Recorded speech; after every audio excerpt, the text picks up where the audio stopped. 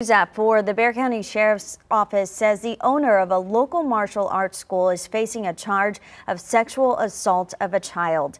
Deputies arrested 40-year-old Joseph Caballero over the weekend. We're told he's the owner of the Exception Squad on Culebra.